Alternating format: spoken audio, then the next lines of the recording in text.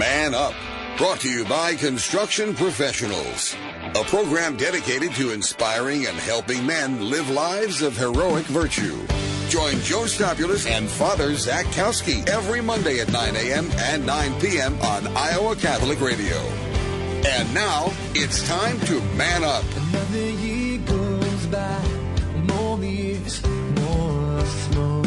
Welcome to Man Up on Iowa Catholic Radio. We are broadcasting from the Mercy Live Up Studios, heard on 1150 AM, 88.5 FM, and 94.5 FM.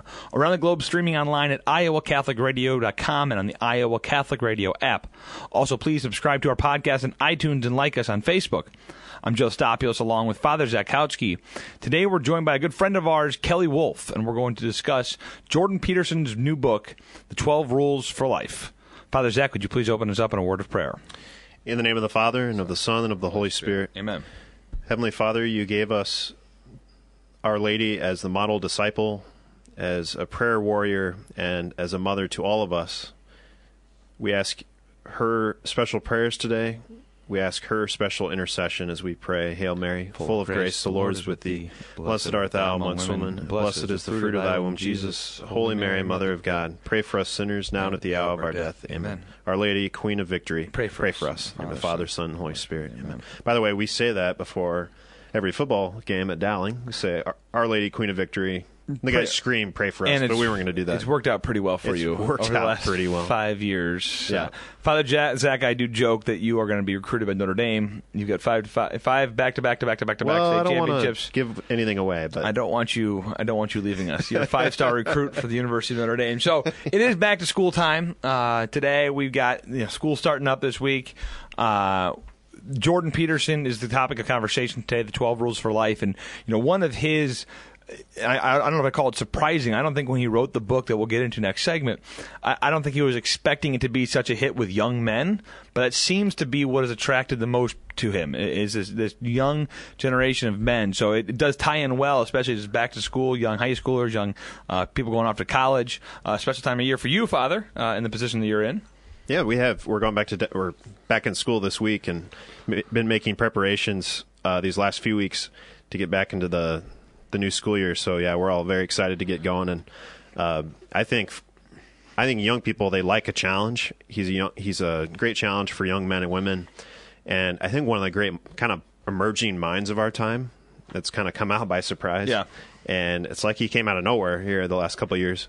So I think he's got a lot of good insights to offer. He's not Catholic. I'm not sure if he would call himself Christian. I think he's a theist of some sort, yeah. Yes. But he's been talked about on Bishop Barron's radio show, and Catholic Answers Live. So a lot of Catholic mainstays are talking about him because of the people who are receiving his message. I mean, especially, again, I've already mentioned, but young men are hearing this call to action of stand up with your shoulders straight up, with your shoulders back, and take ownership over your life. And so I think, we talk about when kids go off to school, especially into college, reach out to them, help them as they make that transition to kind of an unknown part of their life when it's so easy to lose the faith. It's also, as I would argue, a great opportunity to grow in your faith. You can now take time and ownership to own the faith that you've been given. I know for me personally in college, it ended up being a very fruitful time. So while it can be a terrible, as studies would show, detrimental time, it can also be a fruitful time if you're getting involved in the Newman Centers with Focus or whatever you can find at the college campus. So encourage those going off to school to do that, to take ownership of their faith. Well, we're going to take a quick break, and when we come back, we will have Kelly Wolfe in studio with us, and we're going to dive deep into, on a 2-part episode, The 12 Rules for Life by Jordan Peterson. Thank you, Construction Professionals, for underwriting our show, Man Up. Construction Professionals have been long supporters of Iowa Catholic Radio, and we've seen their work firsthand. It's very impressive. They do remodeling or new construction that is innovative, functional, and designing what you want. CPCustomHomes.com. This is Iowa Catholic Radio.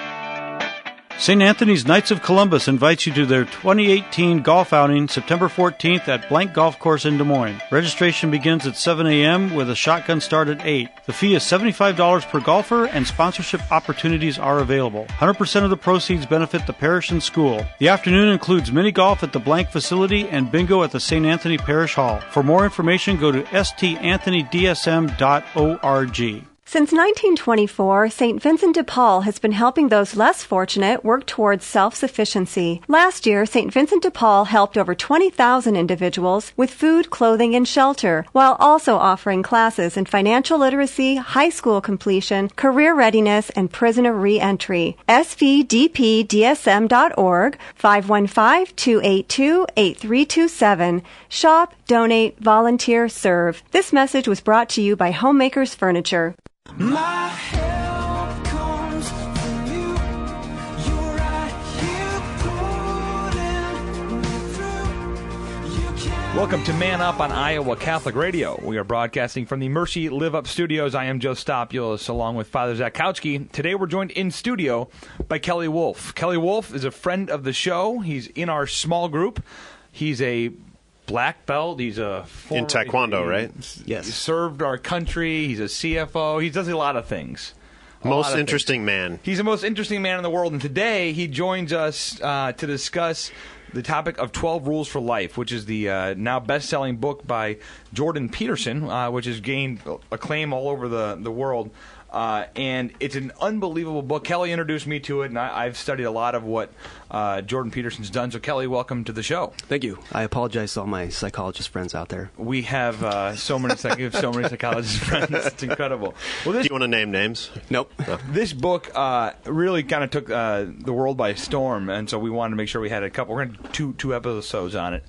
And, you know, Jordan Peterson, for those who don't know, Jordan Peterson is a doctor of psychology. He's a professor, and he was he studied at Harvard, and he was a professor there. And now he was in Canada most recently at the University of Toronto, where he basically spoke out against the establishment. The government said that he had to use these 47 something like that gender pronouns, ye, wing, whatever these things are, and he said no, I'm not going to do that. That's terrible for our students. It's terrible for our society. And just by that simple no, standing up against the chaos that's going on, that, you know, he got into a lot of hot water. He got fired from his job, and started kind of this movement of people kind of hitting the pause button on a lot of the craziness that's going on, especially when it comes to gender roles in society today. And now he has found himself. That was probably 2 years ago, something like that. Yeah, about 2 years ago. Now he's thrust into the limelight, and he's literally doing tours now around the world, which Kelly and I will be a part of when he comes to Des Moines here in October. And his book has become an international bestseller. So do yourself a favor, and we'll plug this multiple times. Just go listen to Jordan Peterson, what he's doing. We'll plug reading the book. But we're going to do a dive into the book, the chapters, what we got out of it. And we just want to share with our listeners, you know, a bit about the 12 Rules for Life and talk through the rules specifically and what Kelly and I got out of them. So I'm going to turn this over to Father Zach. You can. What, did I not get anything out of it? You can run the interview. You haven't read it as thoroughly as we have. No, you have read it though, parts. No, I'm going to walk out now. Okay, fine. See you later. I have read parts of it. So what we wanted to do today, everybody, was just discuss, especially for married men or those seeking their spouse or their vocation, to kind of apply this book, these 12 Rules for Life, the antidote to chaos, from Jordan Peterson, to apply that to our life. So we just wanted to start with kind of the rule number 1. And by the way, we're going to do this show in kind of 2 parts, so we're going to just do the first 6 rules. We'll see how many we make it through. We think. We'll see how many we're going to try. Yeah, we'll figure it out. So rule number 1 is stand up straight with your shoulders back. You guys want to talk about that? Yeah, we'll start with just kind of the top. I think rule number 1, first and foremost, he lays out the theory of the book in rule number 1, which is this order and chaos. The subheadline of the book is 12 Rules for Life, an antidote to chaos. So it talks a lot about order and chaos and just the play between those two, and he uses the Genesis narrative a lot. Yeah, in fact, he's got a whole YouTube series where he goes through Genesis, and it's not theological by any means. It's a psychologist's point of view, but it's interesting to listen to. This rule, I think, is most famous probably because he talks about the lobsters and the serotonin and how lobsters that fight and lose, they're more likely to lose the next fight, but if you give them an injection of serotonin, all of a sudden they puff up and they do better. And that kind of applies to our lives. If you stand up straight, with your shoulders back, you have more confidence.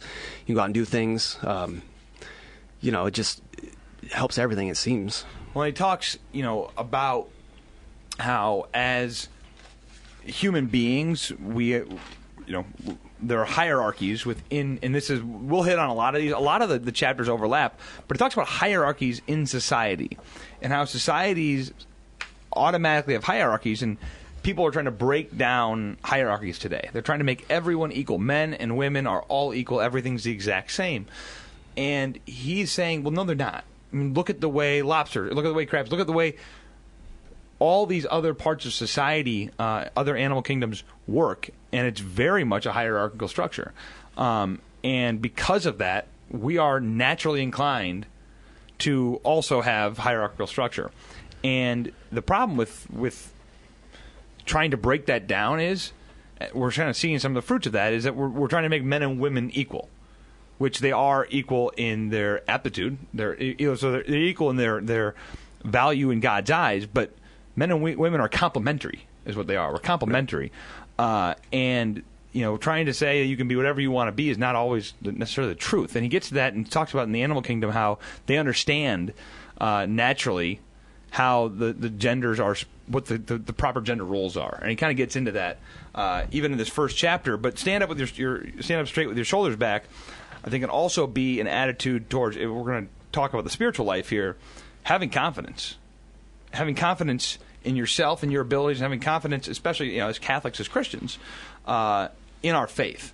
And I would argue that the way we get that confidence, is through studying Scripture, through learning about God, learning about the church, learning about why we have the confidence. We've talked about this in many episodes. The more you study Scripture, the more you study our church, the more you understand the teachings, the more confidence you have to go out and proclaim the word. Absolutely. And I think with this chapter, Stand Up Straight with Your Shoulders Back, we talk about being defeated and how that kind of leads with the lobsters into a cycle, or a cycle either way. If you're defeated, you kind of get in this cycle of defeat. And also, if you win, you kind of get in the cycle of victory. And so I think for us, too, we want to, as Catholic men, get into a good momentum, good habits. And one of the things that Jordan Peterson talks about is when he counsels patients, he asks them, do you get up about the same time every day? Do you eat breakfast in the morning? Do you have these small things of order, which actually are big things in your life? And so that first chapter is all about order and chaos in our life. He says standing up straight with your shoulders back is something that is not only physical, because you're not only a body, you're a spirit, so to speak, a psyche as well. Standing up physically also implies and invokes and demands standing up metaphysically. He gets very deep into this spiritual counterbalance that we have in society. Again, something that he's very not religious. I mean, he talks a ton about Scripture in this book, but he's not a devout Christian by any means. Right. But he does talk about how we're the spiritual being, and people, again, want to push that out and push it to the side. He very much brings it to the forefront, understanding that there's a spiritual battle here of good and evil. And then the last quote of the whole chapter is, so attend carefully to your posture, quit drooping and hunching around, speak your mind, put your desires forward as if you had the right to them, at least the same right as others. Walk tall and gaze forthrightly ahead, dare to be dangerous, encourage the serotonin to flow plentifully through the neutral pathways, desperate for its calming influence. So stand up straight. Stand up straight. Shoulders. We're all sitting right now. Okay, rule number 2. Treat yourself like someone you are responsible for helping. Again, treat yourself like someone you are responsible for helping. As we were preparing for this show, one thing we talked about with this chapter is this leads into confession. I mean, one of the best things you can do for yourself is go to confession, and you're worth it. And maybe it's been a long time since you've gone. don't be embarrassed. Father Zach has told me he's heard everything, and I don't know if that's true. He's my confessor. That's why. That's the only reason he's heard everything. There are some really great quotes from this chapter, and I think he's kind of setting the pyramid here. Is first he explains this order and chaos, and how you need to be able to stand on your 2 feet.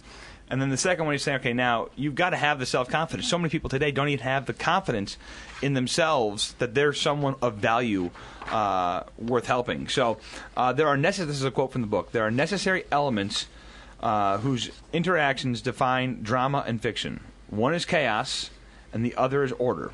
The third is the process that mediates between the two. I love how he talks in this chapter about how you have to live in both.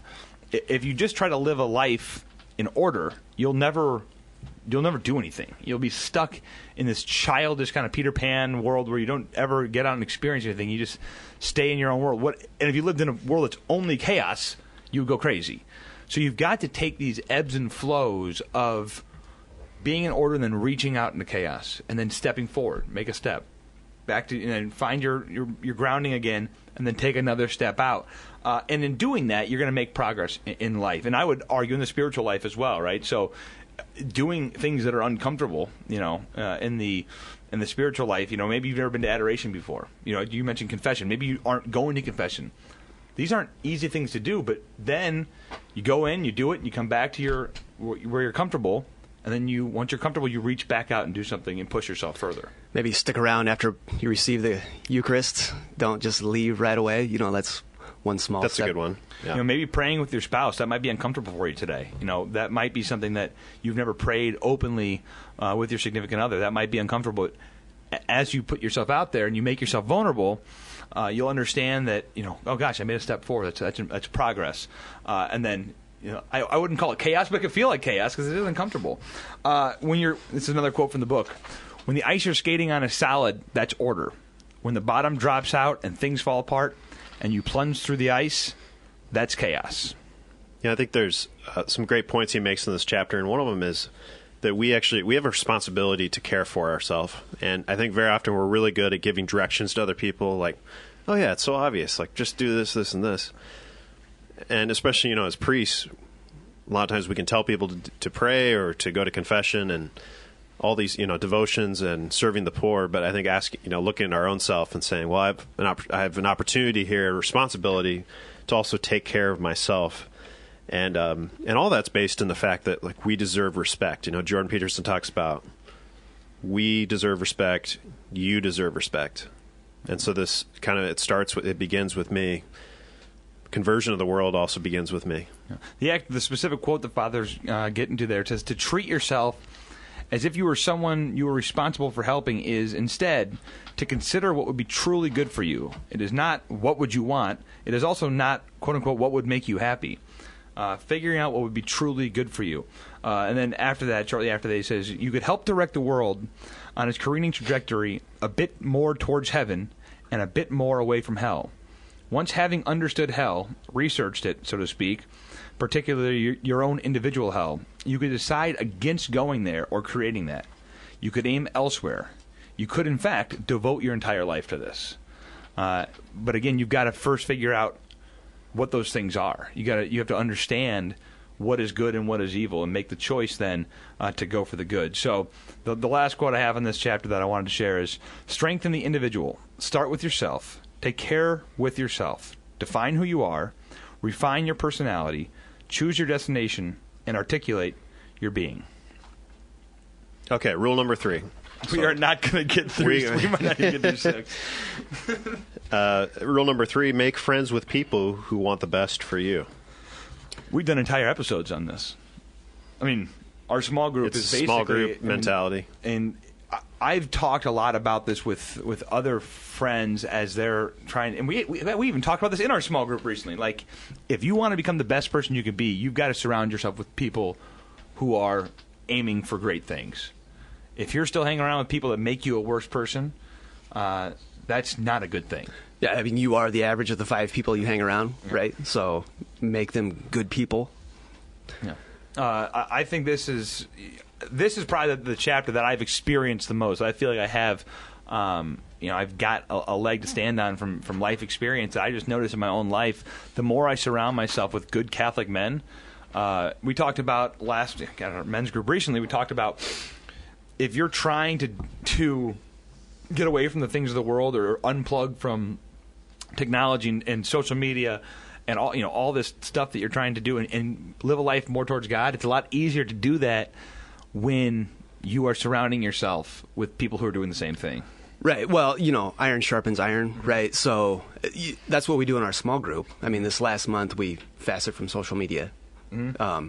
That's a great thing to do, right? I mean, how often I, as an individual, do I ever think about fasting from social media? I mean, not before I was in a small group, that's for sure. And we were challenged to, we had to go to Mass an extra day per week, go to confession once a month. Those things we're pushing each other towards good things. And you're also interacting with people who are striving for greatness, whether it's as fathers or just individual people or in work or whatever you're doing. You're striving for holiness wherever you're at. And it's something that I've learned as a father, as a business person, as a Catholic. I didn't realize that when I was 22, but now that I'm 32, I realize the value and just the absolute importance of having people around you who are like that. So some quotes from this one. It says, here's something to consider. If you have a friend whose friendship you wouldn't recommend to your sister or your father or your son, why would you have such a friend yourself? You should choose people who want things to be better, not worse. It's a good thing, not a selfish thing, to choose people who are good for you. It's appropriate and praiseworthy to associate with people whose lives would be improved if they saw your life improve. Anything to add to that chapter? We made it through 3 rules. I suppose we can try and fit one more in before the break. Okay, sounds good. We're really not doing a very good job of this. So rule number 4, compare yourself to who you were yesterday, not who someone else is today. Yeah, It's huge. Yeah, this is a great rule. I mean, this basically. Did you just say huge? I said It's huge with an H. It's huge. For the record. He did the Trump hands and everything. You were saying, yeah, this is a great rule Fix because this in editing. don't fix this. Yeah, because I mean, you don't want to look at somebody else. I mean, it's so easy to be envious or jealous or anything like that. You want to be better than who you were yesterday, right? I mean, that's really the litmus test that you should apply it against. He says, no matter how good you are, and I like this is pretty fun, no matter how good you are at something or how you rank your accomplishments, there is someone out there that makes you look incompetent. So we talked about this morning, I ran that race, and I thought I did like a really good job, and I beat my own personal goal. There were people who were literally 35% faster than I was. I'll never be able to do anything like that. I think I'm good at piano some days, and then I'm like, I am not remotely close to even an average good piano player.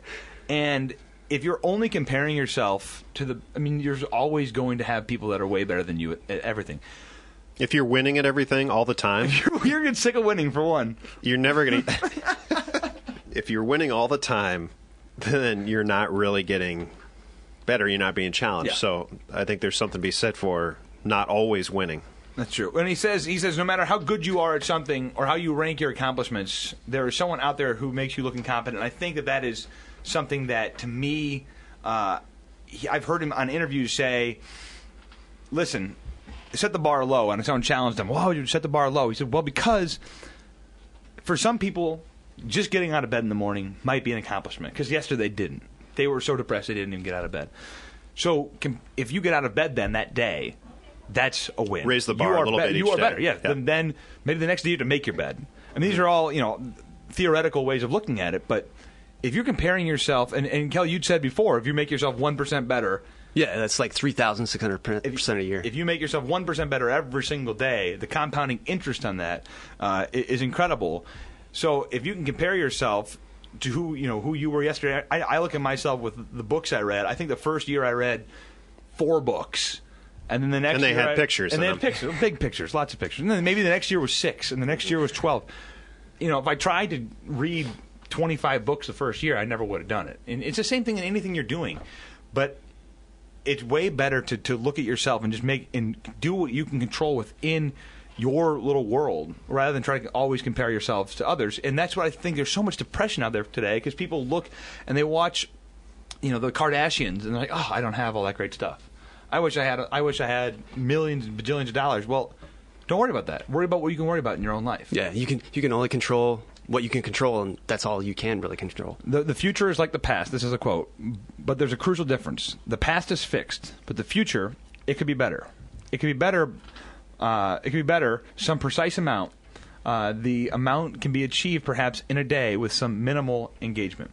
And lastly, what could I do that I would do to make life a little better? So that takes us to Rule 5. Which will end. I think we're going to wrap the show up, and we'll start at Rule 5 next time. We didn't even make it to Rule 5. We are going very fast. So, Kelly, will you join us then for the next episode on this? I will. All right. Well, stick around. We're going to head to a short break. When we return, we will wrap up the conversation on Part 1 of 12 Rules for Life. This is Iowa Catholic Radio. Thank you, Golden Rule Plumbing, Heating, and Cooling, for sponsoring my show. John Lee and Eddie in the morning on Iowa Catholic Radio. Golden Rule, servicing Des Moines for over 15 years. They obey the rules to live by, especially the Golden Rule. Online at goldenrulephc.com. Support for Dowling Catholic Sports is provided by Two Rivers Glass and Door, providing commercial glass and aluminum storefronts. 515-222-4860. Joe at tworiversglass.com. My help comes from you. You're right here pulling me through. You carry. Welcome back to Man Up on Iowa Catholic Radio. I am Joe Stopulus along with Father Zakowski.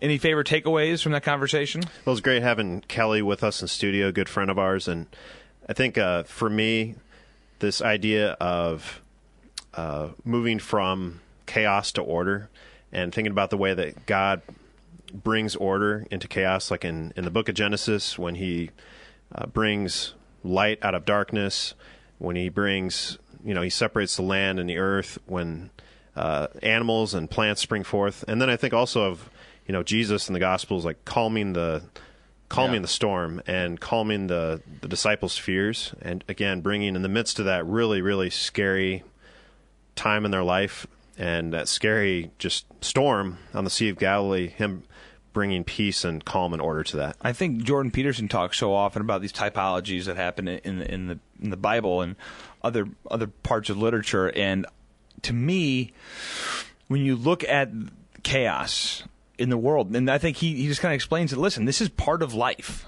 and I think the Bible does it too. It's just, it's not all sunshine and roses all the time, as much as you'd like it to be. Life is hard. Are you saying me, as I would like? You it are, to be? yes. Yeah, you would like just you sunshine and roses all the time. But no, life is hard, and it is. And I think people, it's so in 2018, when we have the gift of electricity and air conditioning and internet and cell phones, it's hard to remember or even think back to, what was it like 200 years ago when everything was really hard and people grew up knowing life's tough and there's chaos everywhere. How do we bring order to that chaos? And those rules we talked about today, standing up and taking ownership of your life and trying to make yourself a better person, that's how you can do it. And oftentimes it's just in your own little world, but every little step we can take gets us closer to creating a little bit of order in a world that's full of chaos, and it's as full of chaos today as it's ever been. And it's our responsibility, especially as Christians, to bring that light of Christ out into the world.